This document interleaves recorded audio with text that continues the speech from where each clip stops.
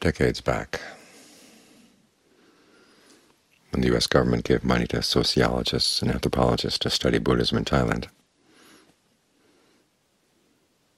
the scholars reported that the Thai people didn't seem to understand their religion.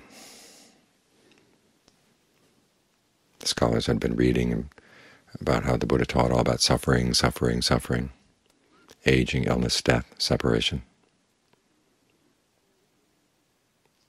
Thai Buddhists were very happy. They went to the temple to become happy. They practiced meditation in a happy way. And according to the scholars, these people didn't understand the Buddha's real message. And so they came up with lots of different theories about Buddhism in the text as opposed to Buddhism on the ground. And part of it, of course, was they misunderstood the text and didn't focus on the part that really is hopeful. The Buddha focused on the problem of suffering not because he said life is miserable, but because suffering is a problem that can be solved. He talked about aging, illness, and death, not because he wanted to get you depressed, to give up on life, but it's to focus on things that are not touched by aging, illness, and death. And that's the security, that's the refuge we have in these things that are not touched by aging, illness, and death. Can be reached through our own actions. And that's a very positive message. It's a message that gives a lot of hope, that what you do is your refuge. Now what gets done to you, that may be the result of past bad actions, but you don't have to let yourself be overcome by those. After all, even if you have something bad in the past, as the Buddha said, how you experience the results of those past bad actions is going to depend on your present mind state. If you develop unlimited goodwill, your mind is like a large river. You throw a lump of salt in, and the river's still drinkable. You learn how to make your mind so that it's not overcome by pleasure, overcome by pain. You work on developing virtue, you work on developing discernment. These things are your protection, and they're available to all of us, whether you're a scholar or just an ordinary person. These are things we can all do, all develop. And it's important that we focus on these things as our refuge, so we can have confidence in the practice. Confidence, not complacency. We know that we may have some past bad actions, and the simple fact that we're born into this body means there's going to be aging, illness, and death regardless. There's going to be separation regardless.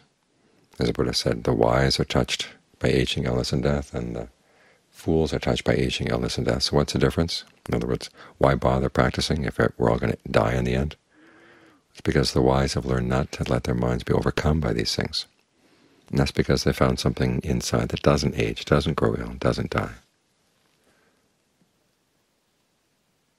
So that's our refuge. We take refuge in the Buddha, Dhamma, and the Sangha on the external level as examples for how we can act. In other words, we're careful about whose opinions we let into the mind. The world is a dangerous place. We're dangerous people. Sometimes they say that you're basically good, but then it's the influence of things outside that makes you suffer. Well, if you're basically good, then nothing outside could influence you to suffer. But at the same time, you're not just basically bad. The mind is basically neither. The mind is basically awareness. And it's aware of what's good and aware of what's bad. It can develop what's good and it can develop what's bad. But ultimately, to find true happiness, it has to let go of both. So we have dangers inside, in terms of our own defilements, dangers outside, in terms of the weird opinions and ideas that we can pick up from other people. And then there's just the dangers of aging, illness, and death. And the Buddha teaches us a way to have safety from all of these things. And when we take the Buddha and the Dharma and the Sangha as our refuge, and we're really serious about it, We try to interpret everything we experience in the world through the lens of how they would see it. So when you're listening to the news, or you're reading online, talking to people, the information you take in from other people, think of it in terms of the teachings on karma. When you think about the prospects for the world, think about it in the teachings on karma. But there's something that's larger than karma. Keep that in mind. That, of course, when you're sitting around meditating or just thinking on your own and things come up in the mind that disturb you, or things come up in the mind that get you greedy or angry, fearful, and remember, there are ways of dealing with these emotions. You don't have to identify with them. That right there, just knowing that fact, you don't have to identify with them, helps you stand apart a bit. And standing apart allows you to see them for what they are. As the Buddha said, we don't see things because we meld them all together.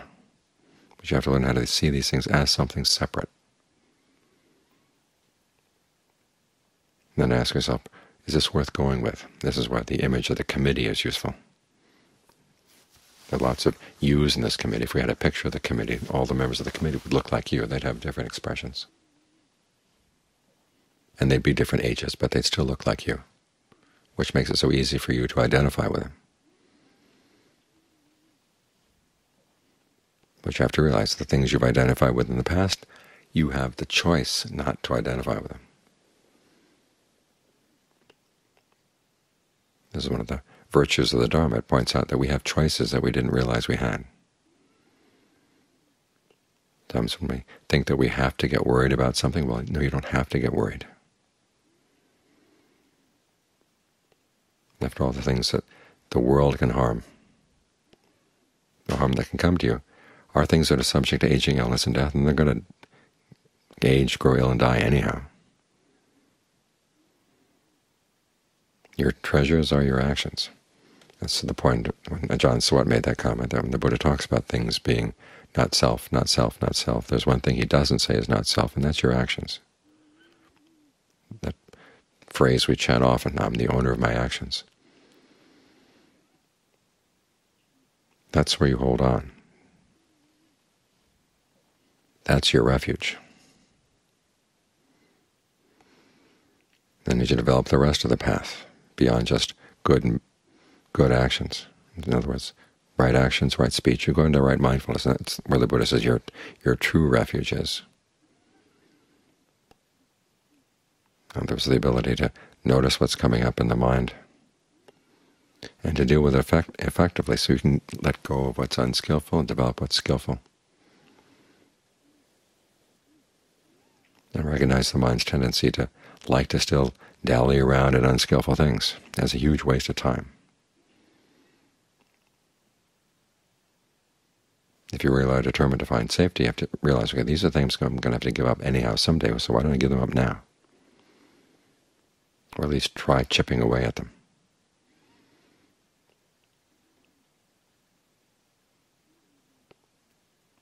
As for the things that are not self, those are the results of past actions. And as I said, they're going to pass away anyhow. So rather than get caught in just trying to hang on to them, learn how to let go. Because it's by trying to hang on that you get caught. If you learn how to let go, nobody can touch you.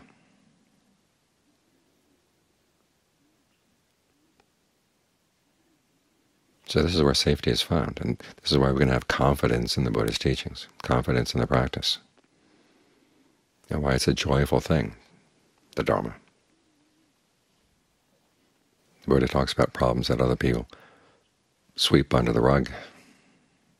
He brings them out into the open. He says these problems can be solved. And the path to their solution is something that all human beings can follow, if they make up their mind that that's what they want. So learn how to keep this fact in mind all the time. This is when we take the Buddha and the Dhamma and the Sangha as refuge. The word refuge can also mean something you keep remembering. Things come up in the world, remember, what would the Buddha say? What does the Dharma say? If you remember the noblest Sangha, how would you look at these things? Try to maintain that perspective, because that's your refuge.